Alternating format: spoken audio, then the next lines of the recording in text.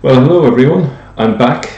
This is Mel here. If you haven't met me before, I am Mel of Sneakers Corner. I have been doing videos about the origins of Islam for the last few years, and recently I've opened up a new channel called Origins, and it's on two platforms.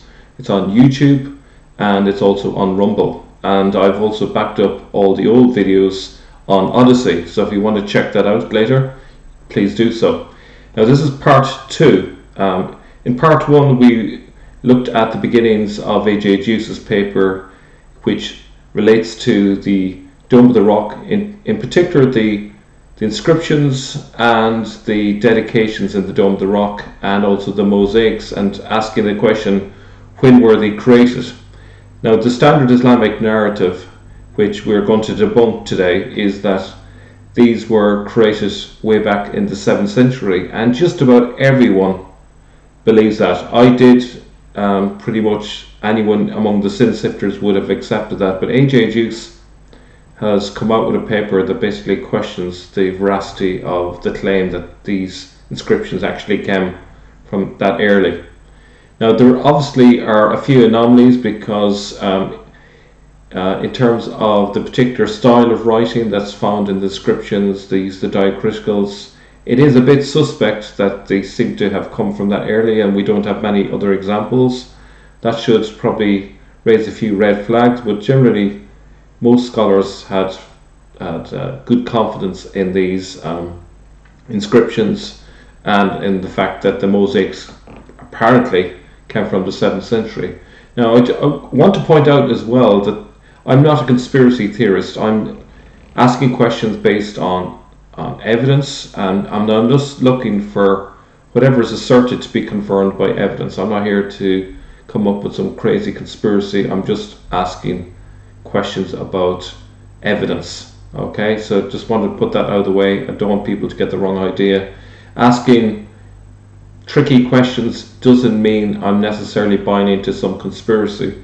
Obviously, if a story that we've received, a tradition that we've received, is legendary, obviously there's questions about how did that legend start, and perhaps one option might be a conspiracy, but that's not the only option. So please don't assume that just because I am questioning the history, the received history, or even the tradition, that means I necessarily buy into a conspiracy per se. Okay, so let's get started. As you can see, there's an image there of the Dome of the Rock at the top and a little hatch door. What colour would you say that is? I would suggest it is gold, but it wasn't always gold. And like a lot of things in the Dome of the Rock, a lot of things have changed over the centuries, and let's just dive straight into it. So I'm going to be looking mainly at A.J. Deus's paper. It's called The Jewish Serpent King in the Dome of the Rock, Primary Evidence, Big Daddy of Inscriptions, a Colossal Fraud.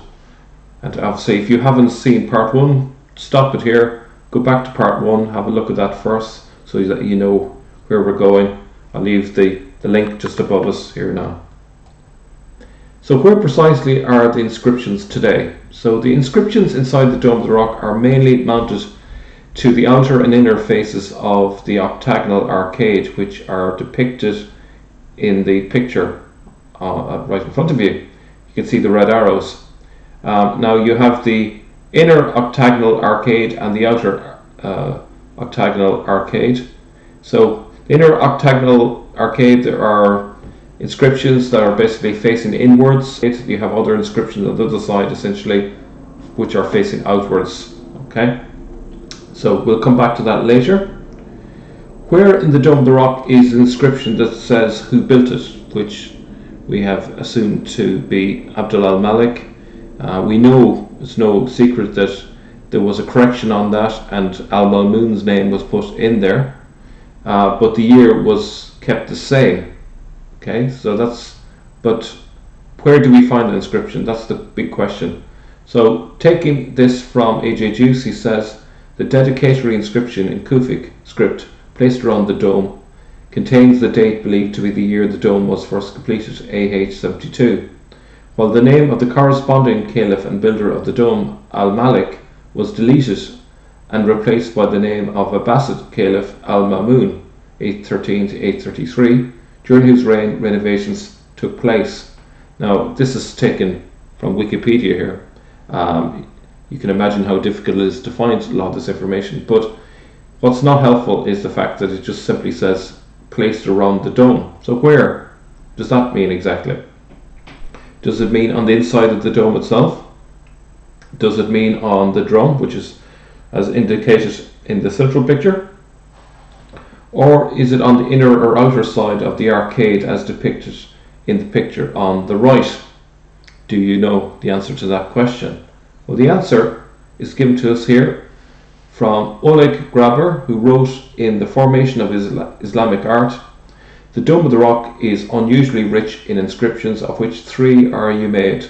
The major one, 240 meters in length, is found above the arches of the inner octagonal arcade on both sides, with the exception of one place where the later Caliph al-Ma'mun substituted his name for that of Abd al-Malik.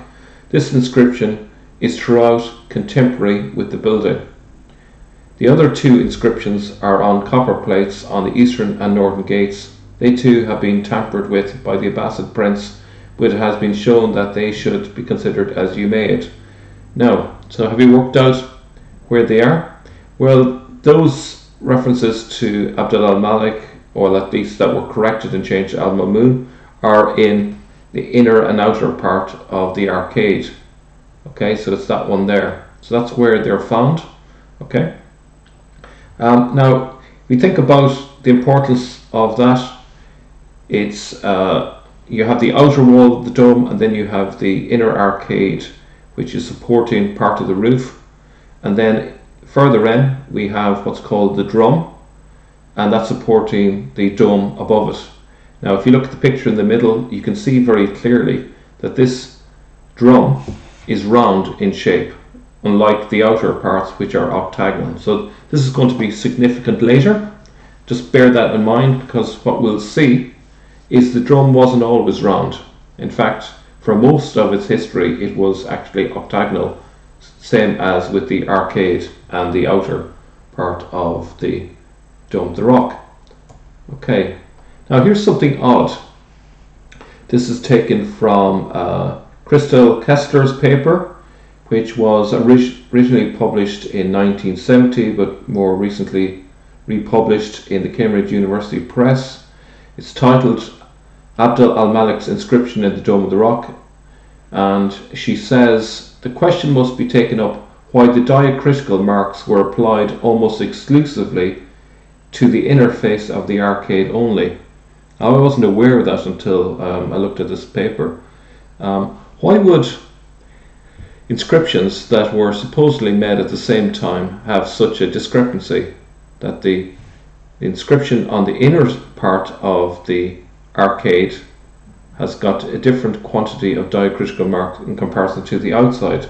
So what she's saying there is that the diacritical marks were applied almost exclusively to the inner face of the arcade and not to the outer face. So that's very odd. Surely it should be the same whether on the inside or the outside, because presumably it was made at the same time. Even if there was a few years of a gap, you would imagine that they would have corrected it and made sure that they were consistent, but there's a mismatch there. Now, going further, she says, in connection with a reconsideration of the reasons for the building of the Dome of the Rock, R.W. Hamilton has drawn attention to the fact that there is an obvious difference in the character of the text on the 2 sides of the arcade. In fact, there is a difference both of form and of content. On the exterior are 5 groups of short Quranic phrases, each declaring God's unity and Muhammad's mission as his messenger. Each group is introduced by a Bismillah and closed by an ornamental mark, a rosette or star in a square. In addition, there is the historical passage without a Bismillah, but likewise closed by an ornament. So that's the exterior one. On the interior one, that's the one facing inwards towards the rock, however, is the text without such separation marks, is more continuous and selected with a more particular intention. Here the proclamation of God's unity and Muhammad's mission is followed by Quranic verses which address the people of the book, admonish them to make no mistake in their religion, denounce the idea of the Trinity, always understood as a kind of deviation from monotheism, and expound the proper view of Jesus as Spirit of God, his word conveyed into Mary, and as nothing else than a true servant of God and his messenger. Therefore, what distinguishes the text on the interior from the text on the exterior is evidently the particular polemical intention.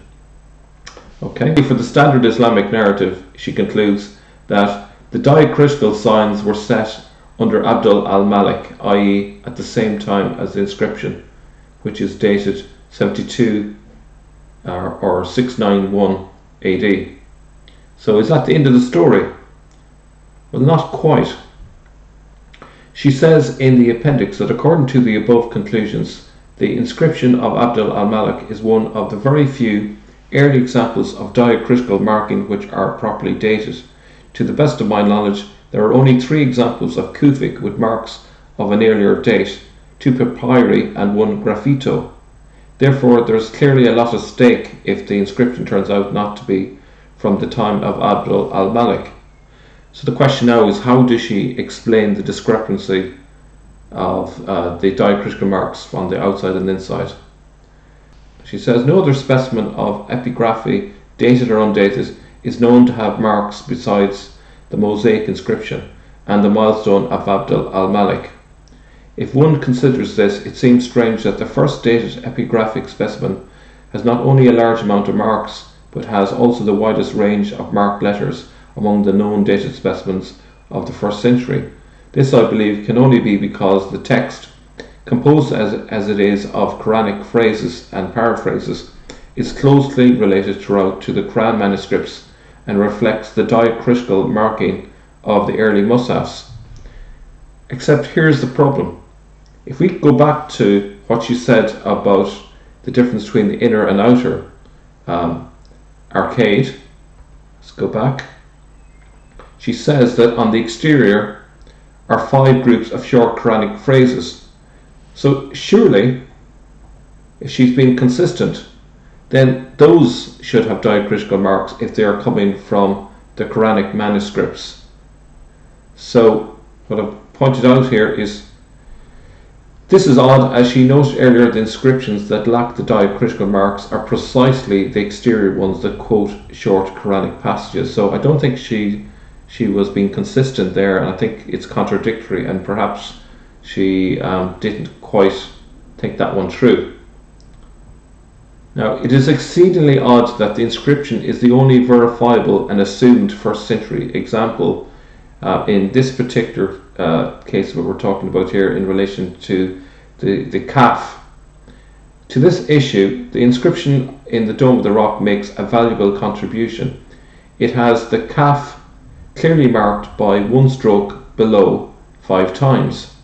When one looks for other specimens with this type of marking, one finds that the discussion is mainly based on 3rd century documents. A Mus'haf fragment which was later in the possession of a Seljuk Sultan of Rum, a codex of rare words and tradition, fragment of a translation of the Book of Job, and an Arabic New Testament lectionary and 2 papyri.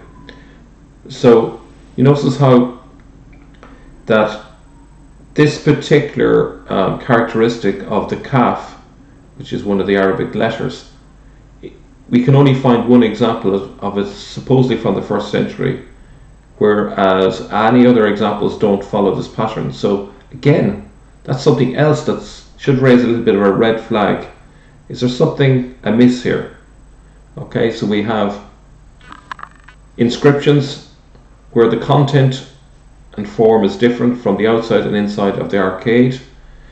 Okay, we also find that on one side, the interior arcade, we find that there's more diacritical marks. In fact, it's almost exclusively diacritical marks, whereas on the other side there isn't. And we also have this strange anomaly that it's the only example from the 1st century that we can verify with the particular stroke that's used for the Kaf, which is 1 stroke below.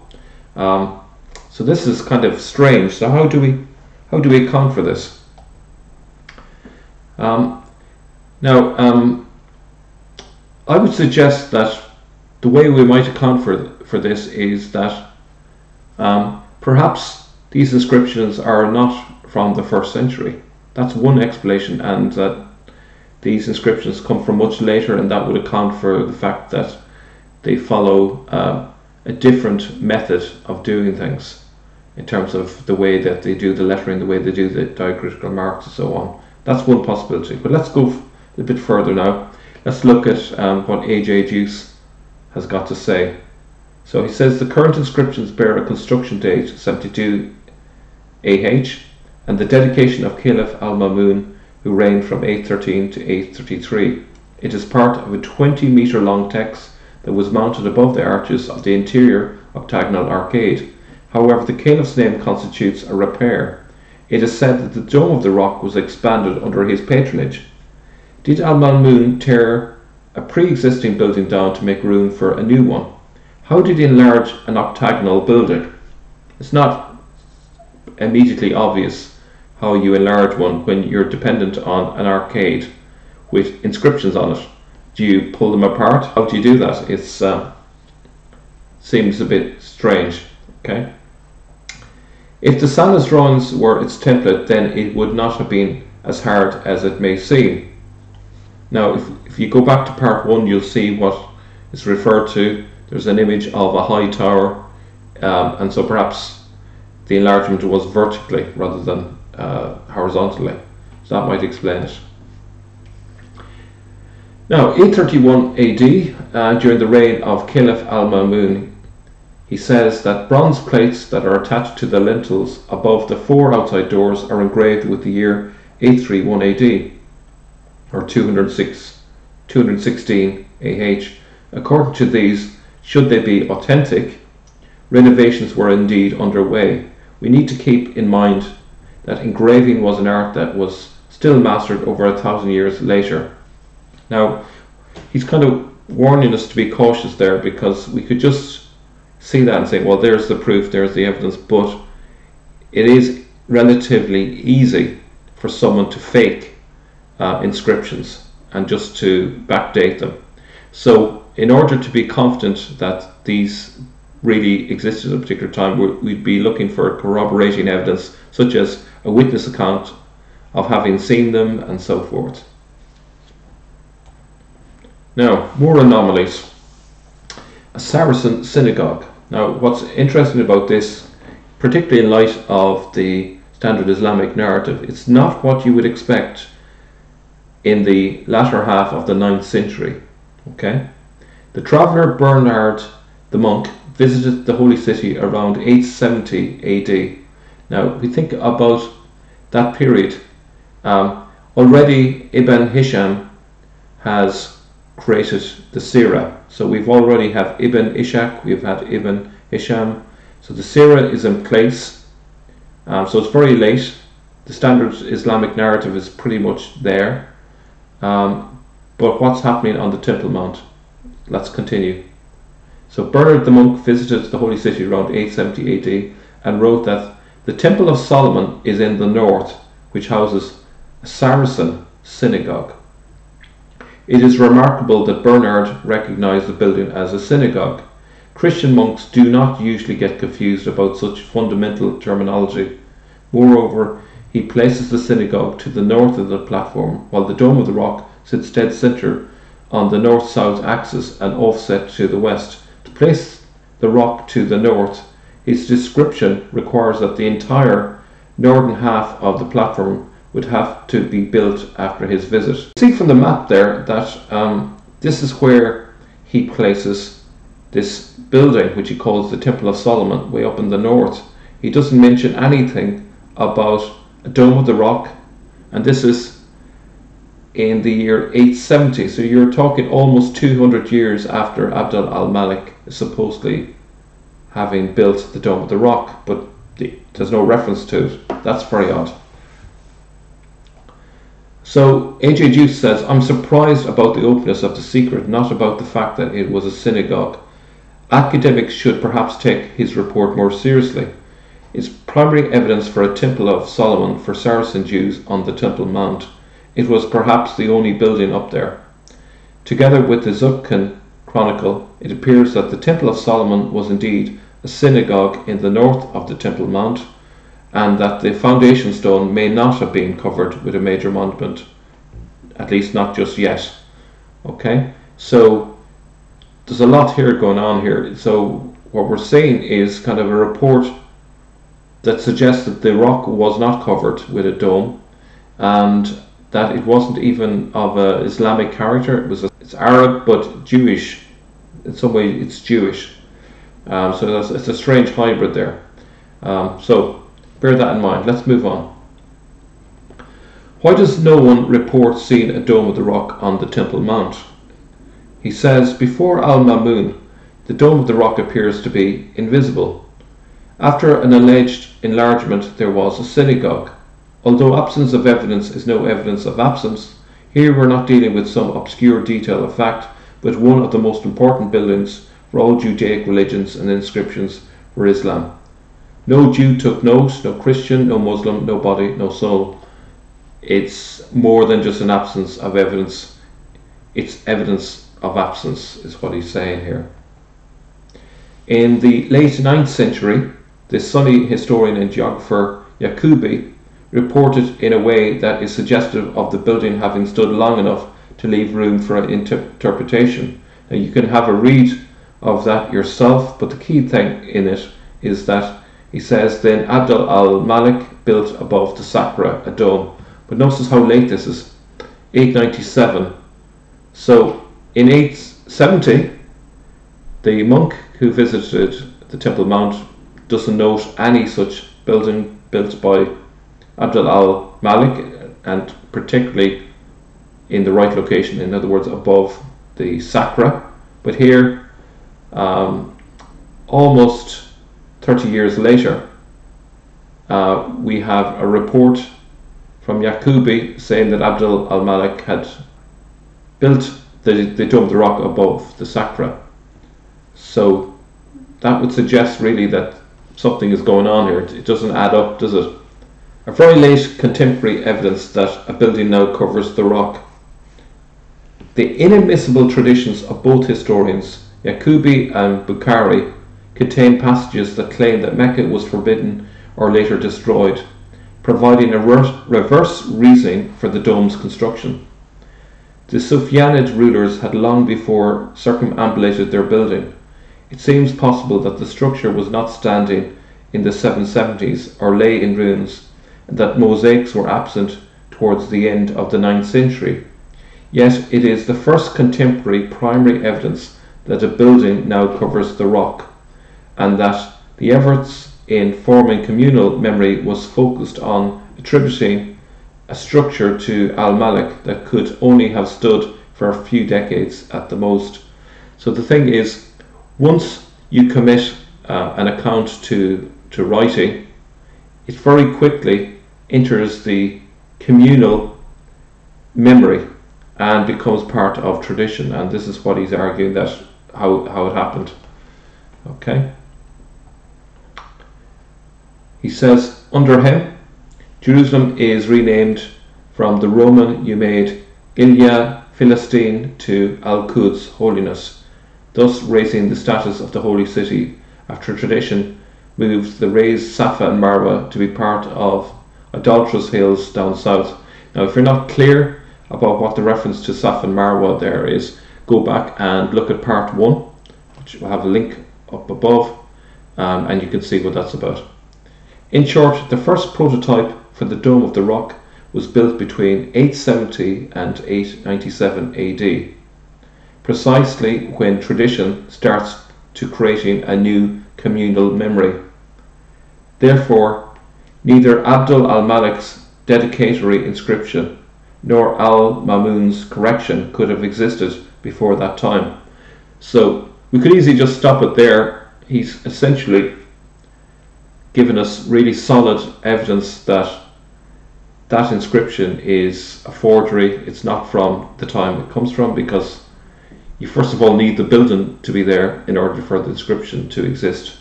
Okay, so that's a major problem. Now, We have a first description of the Dome of the Rock that resembles the building as it stands today at the middle of the Haram area. It does not tell us that it is octagonal, however. So, in the year 903 AD, Ibn al-Faqih al-Hamadani provides for the first eyewitness account that there was a platform leading up to the Dome of the Rock. I'm not going to read through it all, but the key thing is that it does not tell us that it is octagonal. There is a recognition that there is a Dome of the Rock there. It gives us certain dimensions, but there's no declaration that it was octagonal. Okay. The inscriptions and mosaics are still missing, but he mentions al-Malik.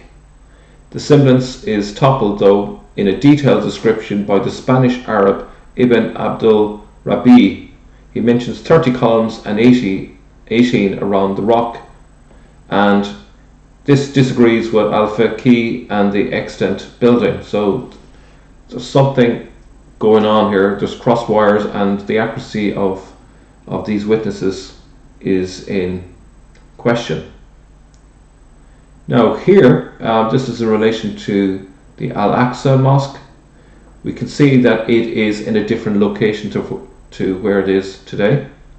Another description from 978 AD by Ibn Hokal and Istakbri provides more details about the Dome of the Rock. We just focus on what's inside the red box. There is here a mosque greater than which does not exist in all Islam. The main building, supposedly the Aqsa Mosque, occupies the southeastern angle of the mosque, i.e. the noble sanctuary, and covers about half the breadth of the same. So we've got two things to bear in mind. Instead of it being directly south of the Dome of the Rock, the Al-Aqsa is in the southeastern part, and it's huge. It basically covers half the width of the Temple Mount. Okay, so much larger than what we have heard of before. But still, there is neither information about mosaics nor the unusual octagonal shape of the building. There is also no attribution to Abd al-Malik, and the notion of earlier builders would persist. So this is not in relation to, obviously, the Al-Aqsa, but in relation to the Dome of the Rock. The Sufyanid and Marwanid buildings near the eastern and northern walls have by now disappeared. Again, I would ask you to look at part 1 to see the significance of those. The late 10th century. The first report outside of earlier tradition that claims al-Malik's involvement emerges with the late 10th century geographer al-Muqaddazi. The Al-Aqsa Mosque lies at the southeastern corner of the Holy City. The stones of its foundations of the outer wall, which were laid by David, are 10 ells or little less in length. On these, the Caliph Abd al-Malik subsequently built, using smaller but well-shaped stones and battlements are added above. This mosque is even more beautiful than that of Damascus, for during the building of it they had for a rival and as a comparison the great church belonging to the Christians at Jerusalem, and they built this to be even more magnificent than the other. But in the days of the Abbasids occurred the earthquakes which threw down most of the main building, all in fact except the portion around the mihrab. The edifice rose firmer and more substantial than ever it had been in former times. The more ancient portion remained, even like a beauty spot in the midst of the new. Now the problem with this is that if it's sane, and if we can trust this 10th century account, that most of the Dome of the Rock had been thrown down during an earthquake, and only a key portion of it remains, so that would have easily destroyed the mosaics and inscriptions had they existed inside the Dome of the Rock. Al-Muqaddazi's description of the Al-Aqsa Mosque details mosaics, doors and other ornaments. In describing the Mosque of Damascus, he compares Al-Aqsa with the Great Church, the Church of the Holy Sepulchre, which he calls the Kumama, the dunghill, intended to smear Islam's competition. In the context of Damascus, he notes about the Kumama. Caliph Abd al-Malik, noting the greatness of the dome of the Kumama and its magnificence, was moved lest it should dazzle the minds of the Muslims and hence erected above the rock the dome which now is seen there. Unfortunately, as we've just seen, Bernard the monk doesn't seem to have noticed this when he went to the Temple Mount in 870. There is no doubt that Al-Muqaddazi saw the Dome of the Rock. In the centre of the platform is the Dome of the Rock, which rises above an octagonal building having 4 gates, one opposite to each of the flights of steps leading up from the court. All these are adorned with gold, and closing each of them is a beautiful door of cedar wood, finely worked in pattern. These last were sent by command of the mother of the Caliph Al-Muqtadir Billah, 908 to 932. At each of the gates is a balustrade of marble and cedar wood with brasswork without, and in the railing likewise are gates, but these are unornamented. Finally, the Dome of the Rock is undoubtedly an octagonal building. Why then would he compare it with the Holy Sepulchre, if not because of preconceived information about a no longer existing building that he already had? Renovations at the dome seem to have been underfoot at the beginning of the 10th century. So I'm not sure about that last bit, but I think the key thing to draw from it is certainly that we have our first reference to the building being octagonal, and this is late 10th century. In 1019 to 1020 AD, Al-Wasiti, the preacher of the Al-Aqsa Mosque on the Temple Mount, produces a detailed account of Al-Malik's involvement, which I'll read in full here. When Abd al-Malik wanted to build the Dome of the Rock, he came from Damascus to Jerusalem. He then sent to all his deputies in all his dominions. He wrote, Abd al-Malik plans to build a dome over the rock to shelter the Muslims from cold and heat and to construct the masjid. But before he starts, he wants to know his subjects' opinion. With their approval, the deputies wrote back, May God permit the completion of this enterprise, and may he count the building of the dome and the masjid a good deed for Abd al-Malik and his predecessors. He then gathered craftsmen from all his dominions and asked them to provide him with the description and form of the planned dome before he engaged in its construction. So it was marked for him in the san of the masjid. He then ordered the building of the treasury to the east of the rock, which is on the edge of the rock, and filled it with money. He then appointed Raja ibn Jawa and Yazid ibn Salam as supervisors, and ordered them to spend generously on its construction. He then returned to Damascus. When the two men satisfactorily completed the building, they wrote to Abd al-Malik to inform him that they had completed the construction of his dome and the Aqsa Mosque. They ended their letter with the expression, there is nothing in the building that leaves room for criticism. In other words, it's perfect. They informed him that the sum of 100,000 dinars was left from the money he allocated.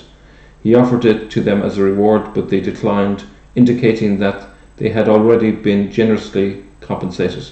Abd al-Malik then ordered that the gold coins be melted and cast on the exterior of the dome, which then so glittered that no one could look straight into it. Now, we're expected to believe that Abd al-Malik was rolling in money at that time. This is straight after the second fitna, the second civil war, which more than likely would have drained his coffers. Do you believe that? I find that very hard to believe.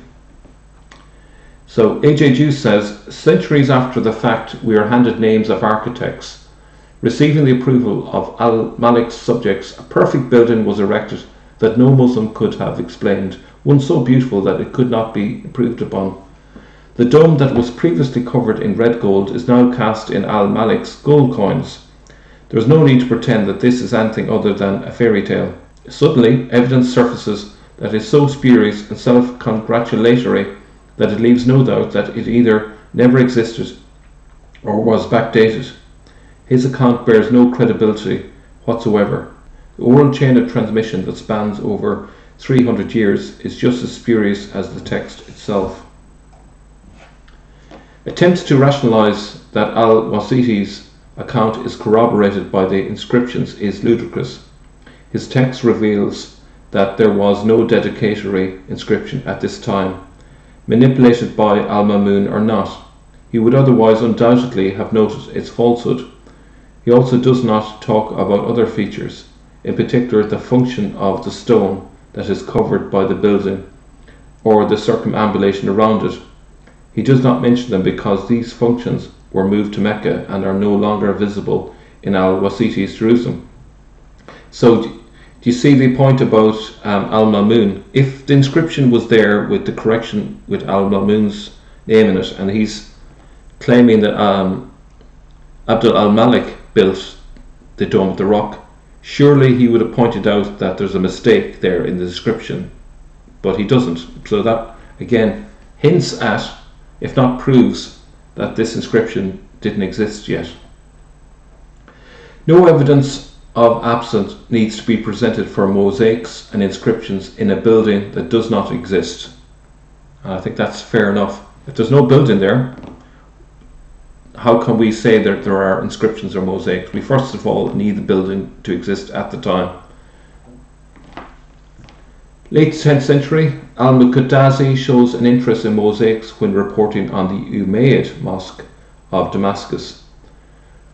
Mosaic is composed of morsels of glass such as are used for the standard coin weights, but they are yellow in colour or grey, black, red and mottled or else gilt by laying gold on the surface, which is then covered by a thin sheet of glass. They prepare plaster with Arabian gum and lay it over the walls, and this they ornament with the mosaics, which are set so as to form figures and inscriptions. In some cases they cover the whole surface with the gold mosaic, so that all the wall seems as though it were built of nothing but pure gold. So clearly you can see that this guy was interested in mosaics. So if there is someone that could report on the inscriptions and the mosaics in the Dome of the Rock, he's your guy. So given his interest, what accounts for his failure to report on the inscriptions other than their absence? A.J. Deus says his interest in the details tells us that it is not likely that Al-Muqaddasi would miss mentioning mosaics and inscriptions, in particular if they are of outstanding workmanship like the ones inside the Dome of the Rock. So this is what he says. He says the dome externally is completely covered with brass plates, gilt, while the building itself, its floor and its walls and the drum, both within and without, are ornamented with marble and mosaics, after the manner that we have already described when speaking of the Mosque of Damascus. The cupola of the dome is built in 3 sections. The inner is of ornamented plates, next comes iron beams interlaced, set in frieze so that the wind may not cause it to shift, and the third casing is of wood on which are fixed the outer plates. Up through the middle of the cupola goes a passageway by which a workman may ascend to the pinnacle for aught they may be wanting, or in order to repair the structure. At the dawn, when the light of the sun first strikes on the cupola and the drum reflects his rays, then is his edifice a marvellous sight to behold, and one such that in all Islam I have never seen equal, neither have I heard tell of aught built in pagan times that would rival in grace the Dome of the Rock. So, do you see any mention about the inscriptions? There is none. So given the chance, Al-Muqaddasi would not fail to mock Christians, and the inscriptions were a golden opportunity to do just that, but instead, nothing. A.J. Deus says that the workmen did not seem to have taken note of inscriptions, neither did Al-Muqaddasi, who otherwise described Jerusalem as a city dominated by Christians and Jews. He never failed to mock Christians. In one passage in the text he marvels at a talisman that is inscribed with Muhammad is Allah's apostle, and again in the name of Allah the merciful, the compassionate, but not the inscriptions. That's an anomaly, which really can only be explained by the fact that these inscriptions didn't yet exist in the building. At this time the dispute over the origin of the building was by no means settled. The Fatimid geographer Al-Muhallabi, 990 AD, asserted that Al-Walid I had built the Dome of the Rock as a monument for the Last Judgment. If there would have been a dedication, his error would have been apparent. Before him, Eutychius did likewise, adding that the dome was moved to the Temple Mount from a church in Baalbek. So it's pretty obvious. He's reporting that Al-Walid built the Dome of the Rock, but if there was such an inscription inside it, All he had to do was just to read that and see that it wasn't Al-Walid. So clearly there's no inscription, there's no guide to who built it. Again, Al-Wasiti, 1019-20 AD, misses an opportunity to refer to the supposed inscriptions hanging in the Dome of the Rock. He says, during the time of Abd al-Malik, there was hanging on the chain above the rock under the dome the Yatima pearl, the horns of Abraham's ram, and the crown of Husro. When the Banu Hashim, the Abbasids, took over the caliphate, they sent them to the Kaaba. Do you see any reference to the inscriptions? And that's in 1020 AD. So this is centuries afterwards and still no reference to the inscriptions. Of course, he misses the mosaics and inscriptions for a simple reason: they were absent. That's the most simple explanation for the failure repeatedly across many witnesses to mention these inscriptions, which should have been the highlight of what was going on inside the Dome of the Rock. Al-Muqaddazi reports about designs and inscriptions in Jerusalem and the Temple Mount. Describing the Dome of the Rock in detail, he sees interior mosaics but does not mention Islam's most important inscriptions, with verses of the Quran and a mention of Prophet Muhammad. Instead, he seems to view the mosaics as similar to those in the Umayyad Mosque of Damascus. In plain English, that means a multitude of species of trees and recognizable towns, a depiction of the ruler's realm. And obviously, those do not exist in the Dome of the Rock today. Jerusalem was henceforth occupied by Christian rulers for almost 2 centuries. Given the insults that are hurled towards the Crusaders' beliefs in the nature of Jesus, who is both God and man, the inscriptions would not likely have survived this period. The presence of Mamluk rosettes and other period designs on the painted ceiling does not instill confidence in a case for an early creation. So if you think about that for a second, how would the inscriptions have survived 2 centuries of the Crusaders occupying the Temple Mount? Surely they would have worked out what they say and got rid of them, because when the Crusaders were there, they set up chapels, they had an altar, they had statues, they had all the regalia to do with Christian prayer and liturgies and masses and so on. So surely if those inscriptions were there, they would have taken them down, but that would be if they were there. So in relation to the Mamluks, we saw a reference there to the Mamluk rosettes. The presence of Mamluk rosettes and other period designs on the painted ceiling does not instill confidence in a case for an early creation. So when were the Mamluks? They were from 1250 to 1517. Okay, so it's quite late. The Mamluk rosettes on the ceiling cannot be before the mid 13th century as a result. So that's kind of important to point out that. So you can see here under the inscriptions are motifs supposedly created at a time that Islam was still in formation. A.J. Deus says we might expect that their symbolism was not fully evolved. Let's look at the motif that's in the red rectangle at the base. So A.J. Deus says that this symbolism is Jewish. The wheel of the vase stand represents the 10 tribes of Judaism, with the throne of David in its center. And let's look at the top part. Now, it should point out that A.J. Deus refers to this as having demonic symbolism. In particular, if we look at this section here, it's that of the head of a snake. Okay, it's not it's not very obvious, but that's what and that's at the very center of it. So that's kind of a strange image to have. So he says it takes somebody without preconception to find the apparent demonic symbolism. He says, on top of the 10 tribes is the wheel of the Sadducee supreme leader. The 6 pearls that are placed around the leaders signify the divine council with 6 members each, and also the Star of David. The priestly breastplate again represents the 10 tribes, with the roots of the house of King David shooting out at its center. 2 stones of the tribes are covered by the roots. The towering head of a king is the Sadducee supreme leader, represented as the all-consuming serpent, the deceiver. He goes on to argue here that Messianic Judaism is at the foundation of Islam. The foundation of Islam is Messianic Judaism, represented by the lineages of the houses of Joseph and Ali.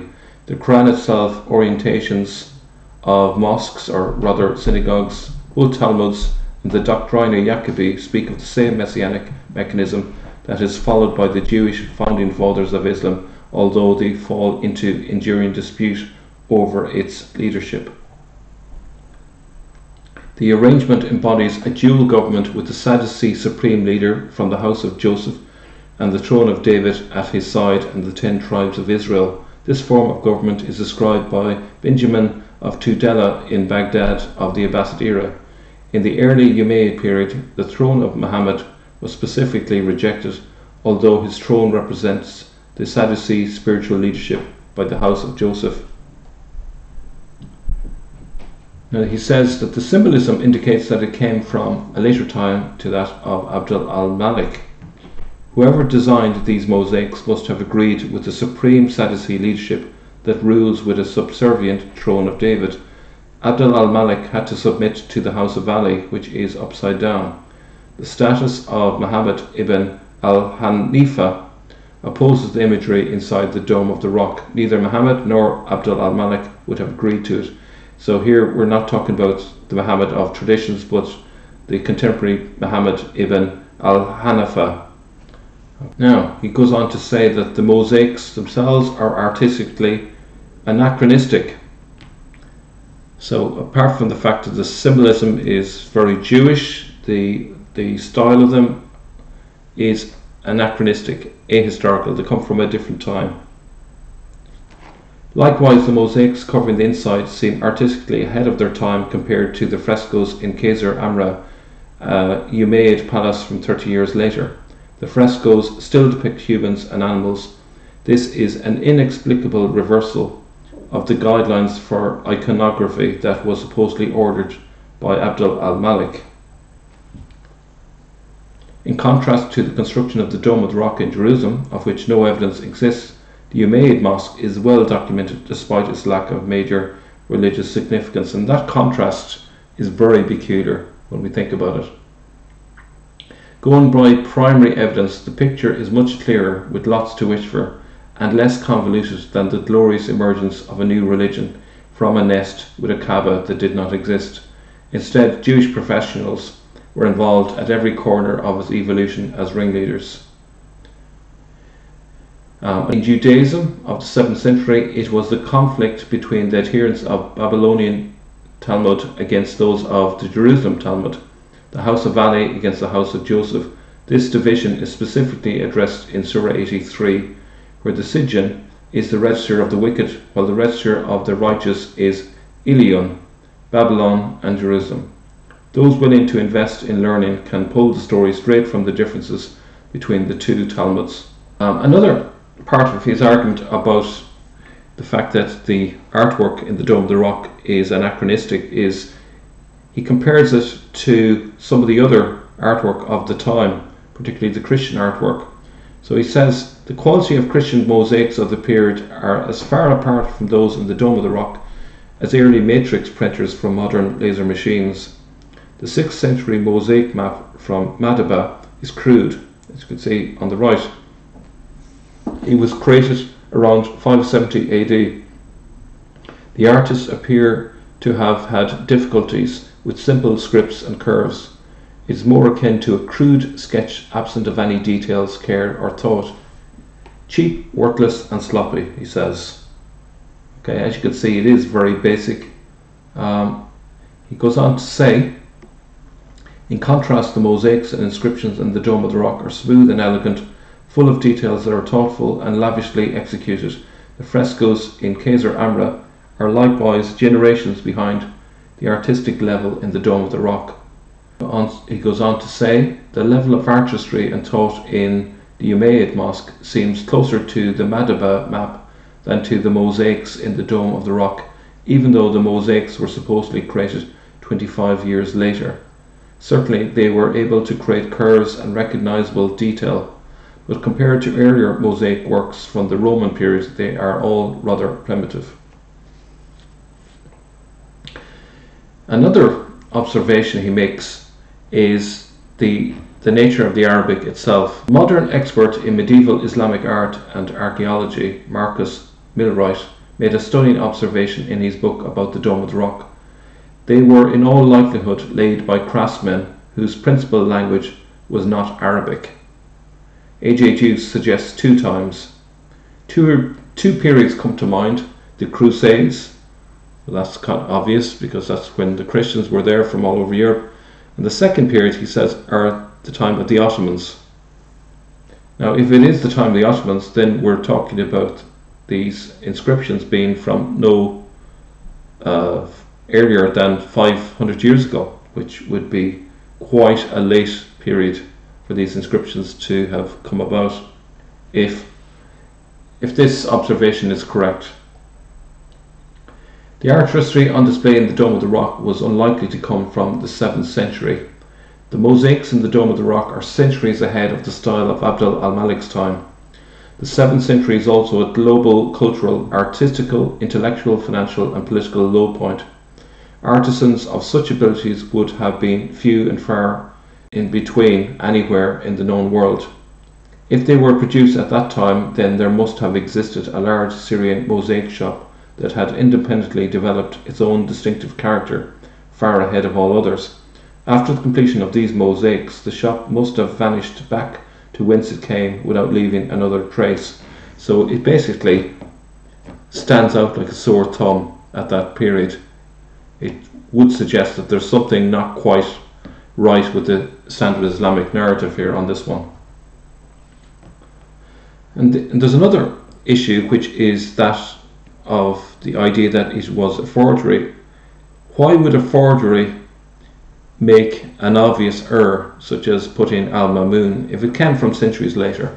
You know, surely the forger would just simply put Abd al-Malik and not raise any eyebrows, not raise any questions. But the suggestion is that this is a kind of a clever misdirection. So let's read further. The dedication at the Dome of the Rock is taken as a fraud because the tiles did not match. He had to squeeze his dedication, Abdul Allah, the Imam al-Mamun, into the previous space, and he omitted to also alter the year of construction, 691 AD. I wonder which forger might make this fraud so obvious. Due to sustained damage of the mosaics during many earthquakes, they must have been repaired and restored many times over the centuries. But this is the evidence that al-Mamun committed a fraud to take credit for a building that he did not erect.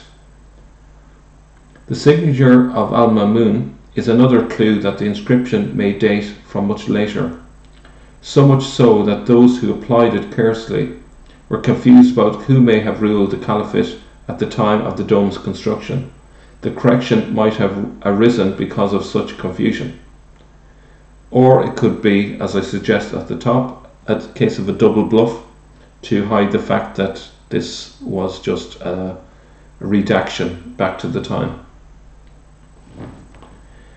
Now, two inscriptions attest to the dome's restoration after an earthquake in 1015, 1016.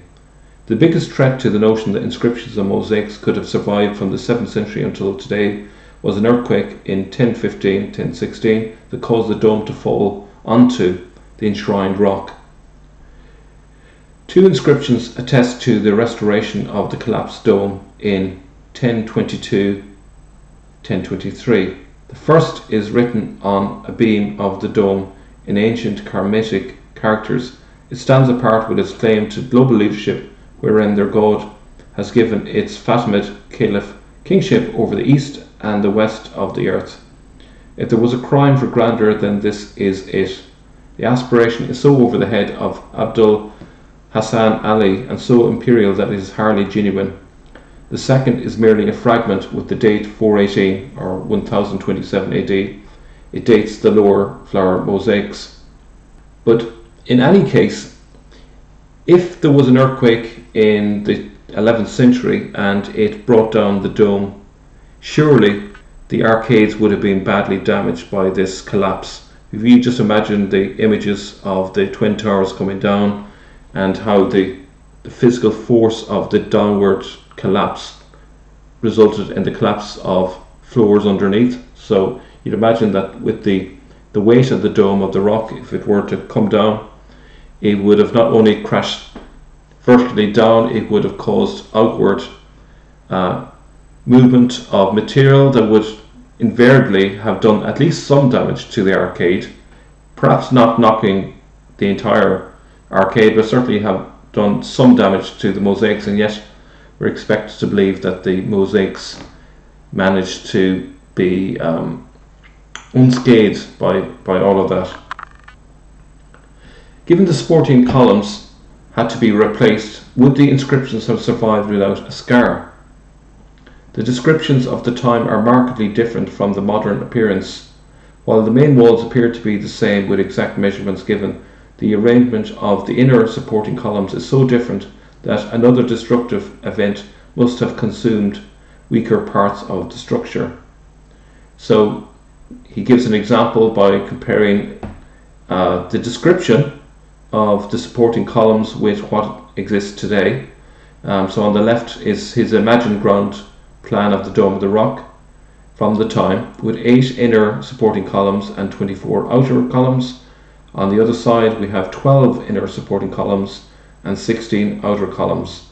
Surely if they had replaced so many columns, that would have meant that everything that those supported would have been damaged or brought down or had collapsed, and so therefore wouldn't have existed. It certainly would suggest that, wouldn't it? Mosaics surviving with no visible repairs is inconceivable.